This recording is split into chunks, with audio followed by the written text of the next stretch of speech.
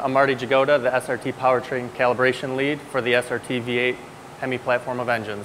Welcome to Dyno Cell C8 here in Auburn Hills. It's the birthplace of the 392 HEMI that I've been working on the last 3 years. C8's a pretty historic cell. There's the 6.1, which is the previous version of SRT V8, did all of its development here.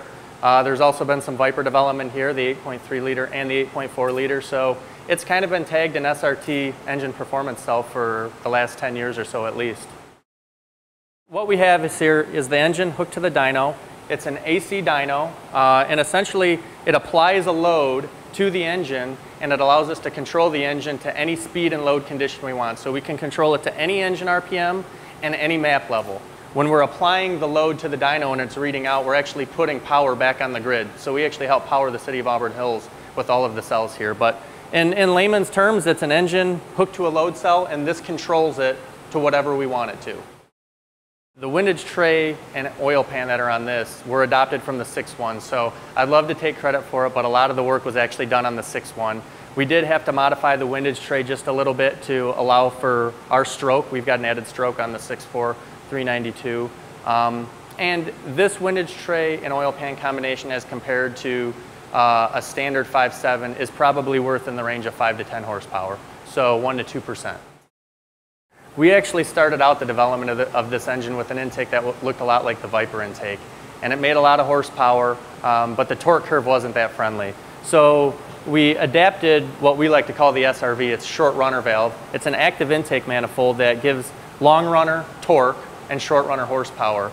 So this engine just breathes torque, and it makes torque everywhere the 6.1 never did. And that's what makes the vehicle feel so free revving, because it's so linear up through the RPM range. At 4,800 RPM, the blade in the intake switches to horsepower mode, and that's what allows it to continually run up to redline almost seamlessly.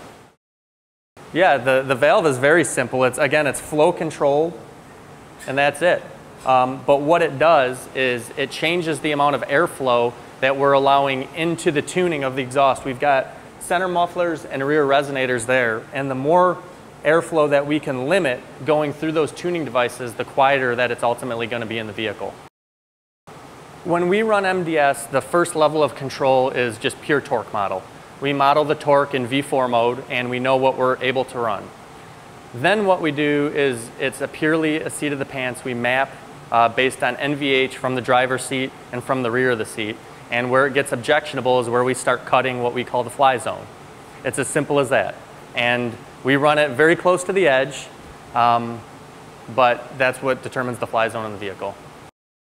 The NVH that's objectionable is boom out of the exhaust. It just kind of sounds like a motorboat behind you or a tractor type noise. It's very unpleasant, especially if you're sitting in the back seat. So that's the number one thing that we do not allow in any of our vehicles. This engine runs better cooler, just like every engine does. It gets to a point though where you need to have traction as well. If you can find a nice 55-degree Fahrenheit sunny day where you can get traction, this thing will run like an absolute animal. We do all of our calibrations starting at a nominal of 86 degrees. Anything cooler than that, you'll be getting a little benefit from some extra spark. It looks like a spider web. There's thermocouples, pressure taps, measured everywhere in here. The biggest things that we're looking for, number one is back pressure. That's always a huge one, especially on an SRT product. We want to have the least amount of back pressure possible. The other thing we're looking at is coolant temperature. Again, that allows us to control the coolant temperature. We also measure the air charge in here. This engine doesn't actually have it, but the most interesting piece of instrumentation on this is actually a Kistler Probe that would normally go into the cell, into the piston chamber, and run it'll basically tell us the combustion pressure that's happening in the engine. And then everything is just plumbed back to what we call the boom up here, and that applies it and reads it out over to the computer at the operator's booth. And depending on the test that we're doing, we can control any of those parameters to, again, whatever we want. This dyno, I believe, has a rev limit of about 12,000 RPM. So it will rev very, very high. It also has a horsepower limit of 460.